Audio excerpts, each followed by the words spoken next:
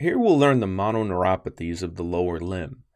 Start a table with the header nerve, roots, deficit, notable cause, and localizing value.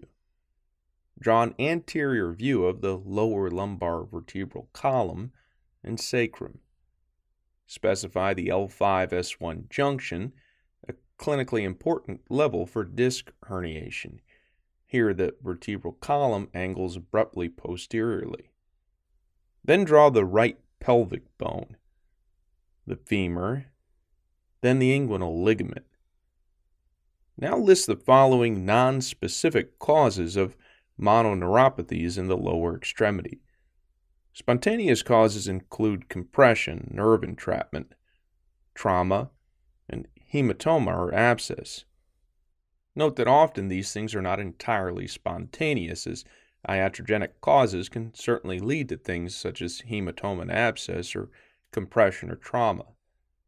Then list the following iatrogenic causes: surgery with direct or indirect nerve injury, accidental neuralgia from nerve block, and accidental nerve injury from intramuscular injection.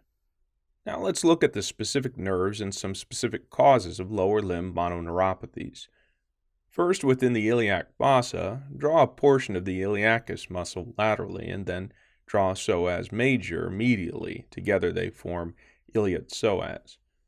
Show that the femoral nerve descends between the psoas and iliacus muscles, then underneath the inguinal ligament and down the anterior thigh to innervate the anterior compartment thigh muscles. Indicate that it's supplied by L2 to L4, and that femoral neuropathy causes hip flexion weakness from iliopsoas failure, which manifests with difficulty climbing upstairs, and also knee extension weakness from quadriceps failure, which manifests with difficulty walking downstairs, so-called buckling knee. Indicate that notable causes of femoral neuropathy are abdominal pelvic surgery, either from instrumentation or traction, and also psoas muscle hematoma. Now draw the sacrospinous ligament, which connects the sacrum to the spine of the ischium. Show that the obturator nerve descends medial to the femoral nerve, anterior to the sacrospinous ligament, and exits via the obturator canal down the medial aspect of the thigh to innervate the medial compartment thigh muscles. Indicate that it's supplied by L2 to L4, and that obturator neuropathy causes hip adduction weakness, which manifests with involuntary hip abduction during walking, gait instability from adductor failure. Although obturator neuropathy itself is rare, indicate that this is a key muscle set to examine because the obturator nerve involvement helps distinguish L2 to L4 radiculopathy from femoral neuropathy. L2 to L4 radiculopathy produces obturator nerve distribution weakness, whereas femoral neuropathy does not. Next, draw the piriformis muscle, which originates along the mid-sacrum and inserts along the superior femur at the greater trochanter. Show that the sciatic nerve exits the pelvis anterior and inferior to the piriformis via the greater sciatic foramen and then descends posterior to the femur. Indicate that it's supplied by L4 to S3 and that sciatic neuropathy causes weakness of hip extension from hamstrings failure, and also total lower leg weakness from perineal and tibial distribution failure. However, classically the perineal deficits are more pronounced than the tibial deficits, due in part to the more superficial location of the perineal nerve fibers. One notable cause of sciatic neuropathy is piriformis syndrome, wherein the piriformis muscle can compress the sciatic nerve. So next, let's address perineal and tibial neuropathies. First, let's draw their anatomy. An anterior view, draw the femur, fibula, tibia, and a consolidation of the bones of the foot. Indicate that the popliteal fossa is the depression behind the knee, and that the fibular neck is the continuation of the head of the fibula, the top of the lateral leg bone. Indicate the tarsal tunnel as the medial entry zone of the tibial nerve through the ankle into the foot. The medial malleolus, meaning the medial ankle, and the medial calcaneus, the heel, form the superior and inferior boundaries of the tarsal tunnel, and the flexor retinaculum forms its roof. Show that the sciatic nerve passes down the posterior thigh. Then proximal to the popliteal fossa indicate that it unbundles into the common peroneal nerve, which passes inferolaterally through the popliteal fossa, wraps around the fibular neck, and then splits into the deep peroneal nerve, which is supplied by L4 to S1, and which innervates the anterior leg and dorsal foot muscles to provide foot and toe dorsiflexion. So failure causes foot drop. Patients have what's called a steppage gait. The superficial peroneal nerve is supplied by L5 to S1 and innervates the lateral leg muscles, so weakness causes failure of foot eversion.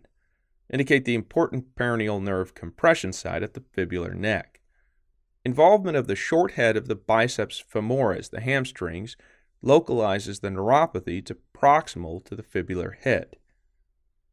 Next, show that the tibial nerve, which is supplied by L5 to S3, continues straight down the posterior leg to innervate the posterior leg and foot muscles, so weakness causes failure of foot and toe plantar flexion and foot inversion.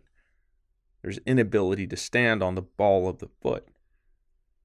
Make note of the important distal tibial nerve compression site at the tarsal tunnel and the proximal compression site at the popliteal fossa, especially from a Baker cyst, which can compress the popliteal neurovascular bundle. As such, it can cause vascular compression signs of edema and discoloration. Now indicate that the lateral cutaneous nerve of the thigh, also referred to as the lateral femoral cutaneous nerve, which is derived from L2 and L3, can be compressed and cause neuralgia paresthetica, sensory disturbance in the lateral thigh.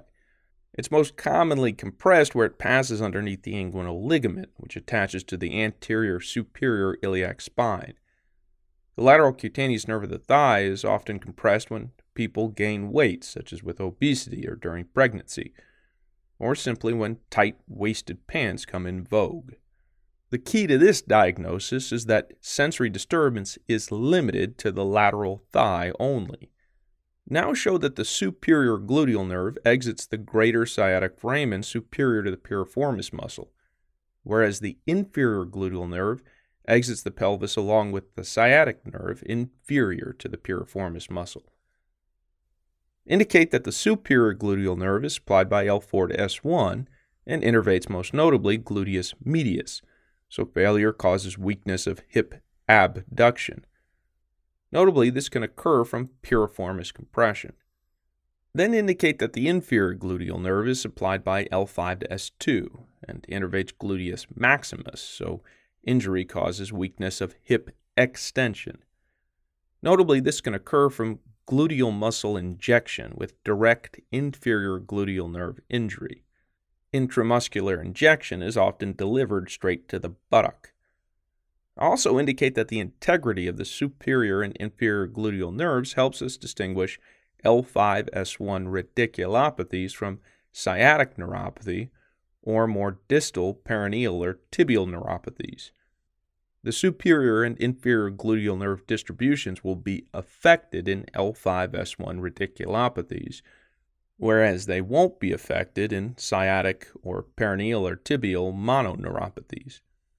Finally, show that the pudendal nerve exits the pelvis via the greater sciatic foramen, passes posterior to the sacrospinous ligament, and then re-enters via the lesser sciatic foramen. It's primarily supplied by S4, but also receives additional contributions from S2 and S3. Pudendal neuralgia affects the external urethral and anal sphincters and external genitalia, and notably occurs from the traumatic effects of childbirth.